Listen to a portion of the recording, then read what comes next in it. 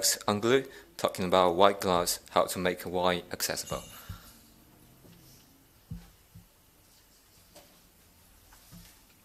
Hello.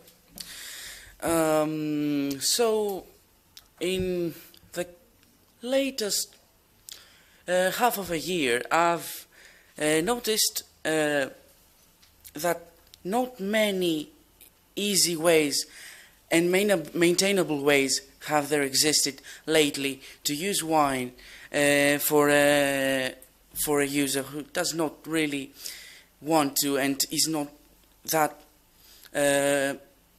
used to using the command line. The only choices we've had till now is plain Linux, which is an app which has been very quiet lately and is not being maintained really, and things like Lutris, which is not very universal. It's only for games. So I found out that after all, Wine has some of its own APIs now to aid the installation of different programs that need configuration, like Winetricks. So I decided to incorporate all of the Wine ecosystem into a GUI to make it easier for the user to use their Windows programs, which they might need from the OS that they previously used. This is just a very simple program. It has few lines of code, and it's basically as simple as creating a wine prefix, just like this. For example, pinball. I want to name this wine prefix pinball. I create the wine prefix, and the wine configuration window opens, which means that the wine prefix is being created. When I'm done, I can go into this menu. This menu has everything that wine allows the user to do with this wine prefix. For example, I can have wine configuration, or for example, a command line to configure or to run something into the environment that the wine prefix has. I also have the Winetricks program, which I can launch just like this. It's kind of late, I guess. And I can of course open the prefix directory too. This is how it all works. It's pretty simple. So if I want to install an app, I can select run exe file and open it. When it opens, the exe file will run normally as a wine application inside the wine prefix. Where is it? There it is. And I install. After installation, the program should normally, as usual, be on my menu. Sometimes the menu does not update correctly. I could not do anything about this currently.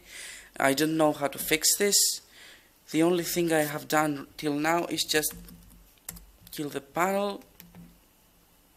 It restarts, so it updates kind of the applications it has.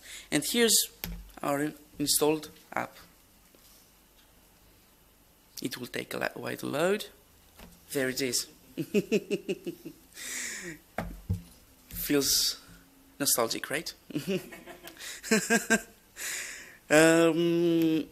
I can do this with multiple wine prefixes. For example, I can have a wine prefix for MS Office,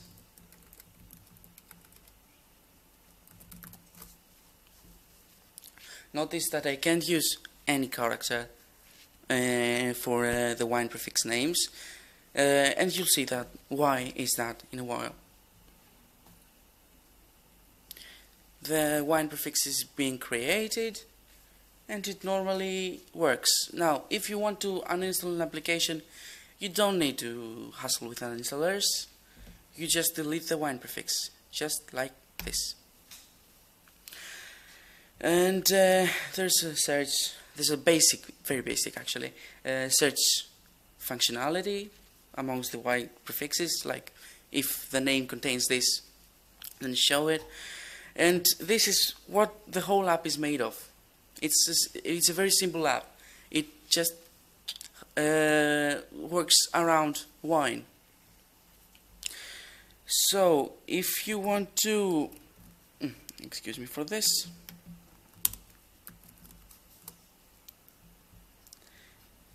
If you want to see the code of the program, it's available on GitHub.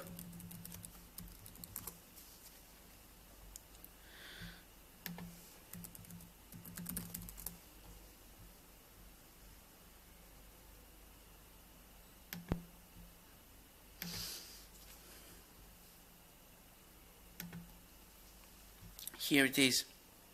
This is the program. And it's actually a very simple program. It has a tiny source code. What actually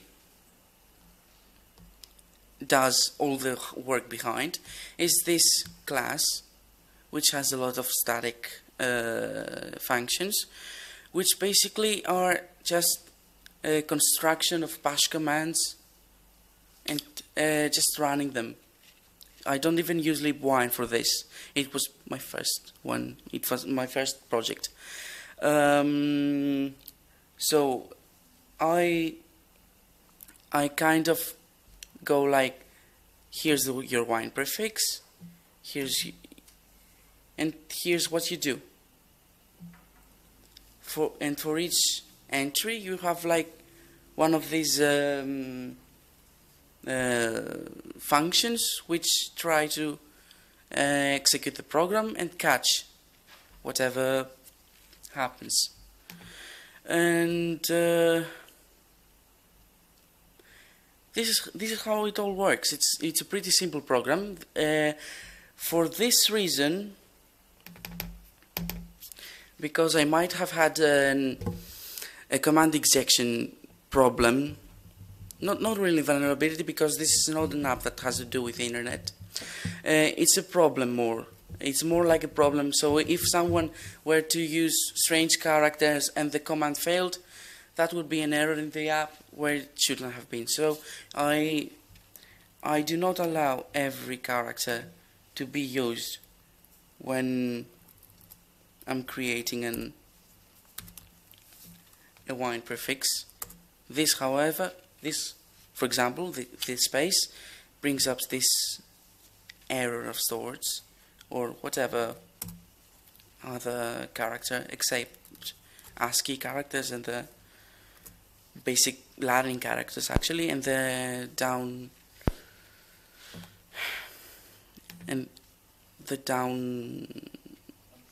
underscore, right?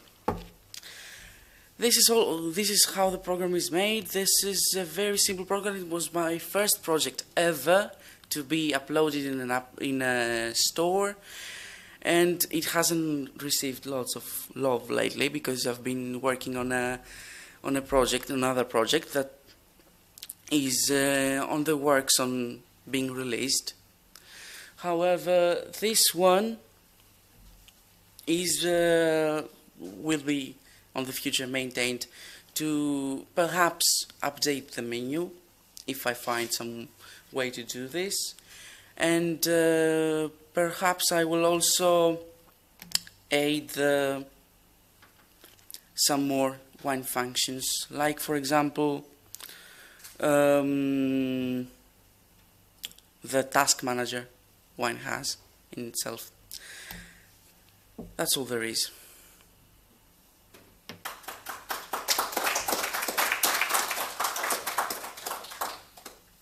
Any questions on that matter?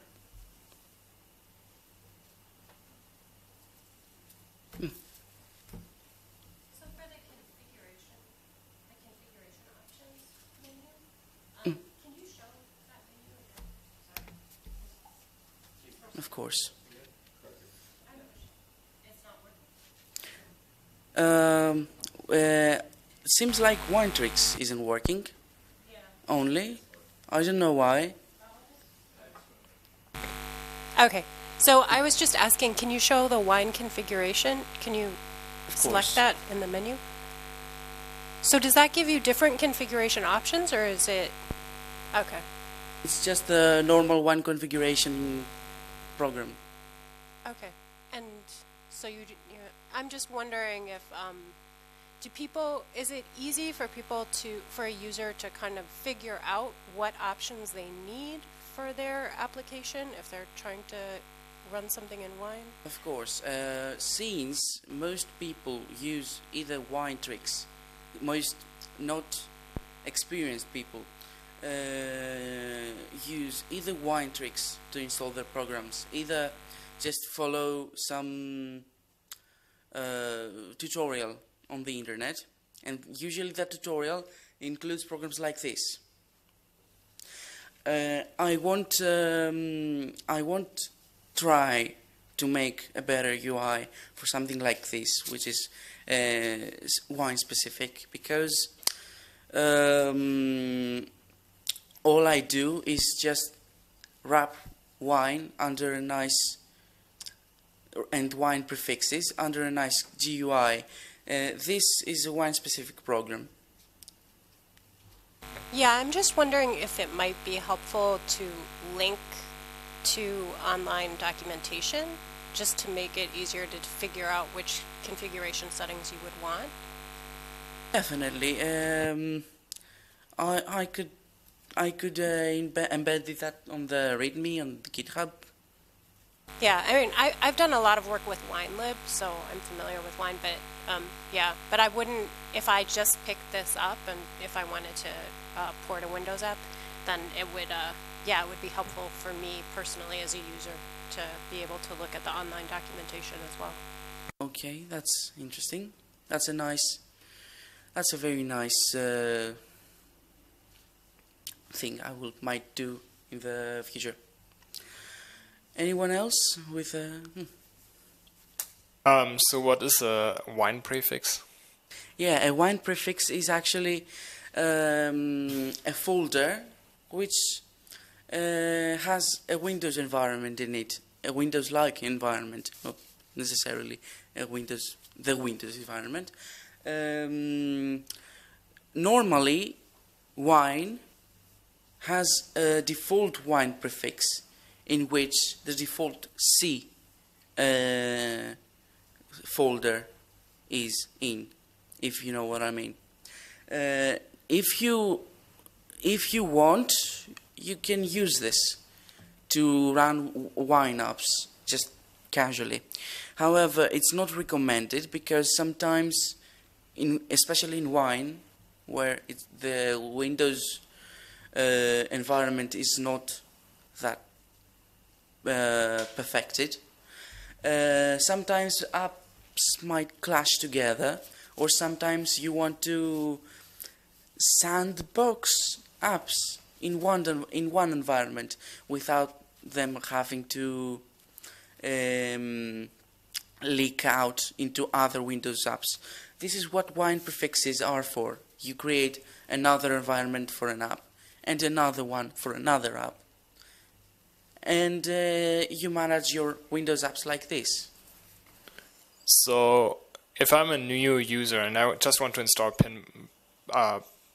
Pinball, why do I have to understand the wine prefix first before I can actually use your application? Because I mean, your application is pretty simple, and I would maybe prefer something like a recommendation: either use the wine prefix equal to the app you want to install, or you just get rid of the wine prefix thing. But then again, it would be difficult for somebody who is more advanced and understands what wine prefixes are. So is there a better way of maybe doing that? so it's simpler for a beginner and also intuitive for somebody who is more experienced. So normally you don't have to use multiple wine prefixes. You can just create one using the plus button, because if you have no wine prefixes, if I delete Pinball Night right now, it says no wine prefixes, create one. The user, so I prompt the user to create a new wine prefix. It would do it. He will do it. And through this, if he says, for example, whatever, wine prefix, he will create the wine prefix and he will be able to run the exe file, even if he wants to put everything in this wine prefix, in this default wine prefix. This is more like an app that allows you to organize your Windows apps more easily and use wine more easily, of course. So, because using wine prefixes is sometimes recommended on tutorials online, and they have like create that folder and then open WineShift in that folder to get it ready and crazy stuff. So that's why I just made this to use wine prefixes easily. So in this case, I would also recommend you to maybe include the help manual or something like that, like the woman previously mentioned. I think that would help a lot for new users who just open up the app and have no understanding of what they're looking at. I might create a wiki on GitHub and link to that from the store. Sorry, I have one other question. So when you have the multiple wine prefixes, are you actually installing multiple versions of the Windows libraries? Or do they all rely on the same version of the Windows libraries? Not sure what you mean about. I just create the wine prefixes using, as I said before, just the normal commands. So Okay. I just create the folder and then I run the preparing command. To answer that question, I believe the behavior for wine is to use the system installed libraries from the system and only do overrides if they're manually specified. So both prefixes don't actually duplicate that much extra data. There's a couple of things that get duplicated, but most of it is contained in the system wine installation. It's not placed into each different prefix.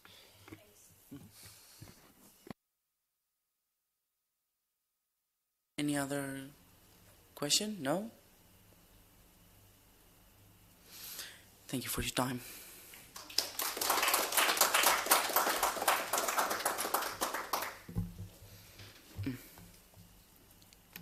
Cassidy, shall I remove this?